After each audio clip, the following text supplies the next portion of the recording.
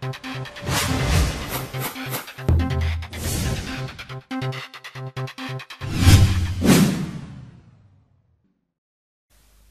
guys, it is TekGeekHD here again with another video, and today I'm going to be showing you guys how to recalibrate your iDevices home button.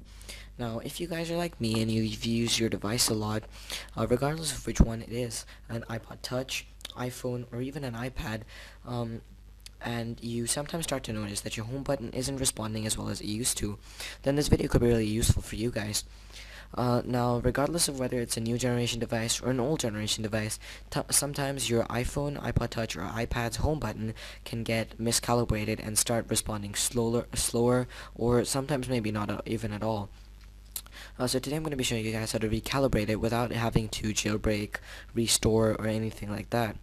So basically what you guys are going to have to do is, first off, if you guys have a slow responding home button, you're probably a better idea to test it out first, because if you don't, then it's probably not that good an idea. You try this out, you may end up miscalibrating it and having to do it again, but it is quite easy.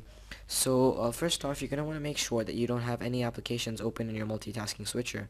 Now I have Safari there, so I'm going to have to exit out of it. Now the next thing you guys are gonna want to do is open up a stock Apple application, like one of the applications that comes with your iDevice. So I'm gonna open up Weather, just like that. It doesn't really matter which one, but just open it up. And once you've got it opened up, all you guys are gonna have to do is hold down your power button until you get the slide to unlock screen. Now once you've got this screen, all you guys have to do is press and hold on your home button until the application closes and exits out. So this could take a few seconds, and there we go.